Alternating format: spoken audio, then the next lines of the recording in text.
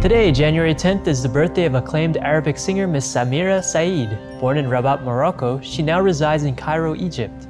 Singing professionally since the age of 9, Miss Said later became well known with songs which she sings in Arabic, French, and English, such as We Are All Humans. Her ability to adopt a variety of musical styles including classical, Arabic, reggae, jazz, and Western pop has contributed to her popularity. A humanitarian as well, Miss Said has been an outspoken advocate of AIDS awareness and has sung to support intercultural understanding. Among her many honors are a 2003 World Music Award and the 2008 Honorary Mirrex d'Or Lifetime Achievement Award for an Arabic singer. Our thankfulness, Samira, for sharing your amazing talent and dedication to helping others. We wish you a blessed birthday with loved ones.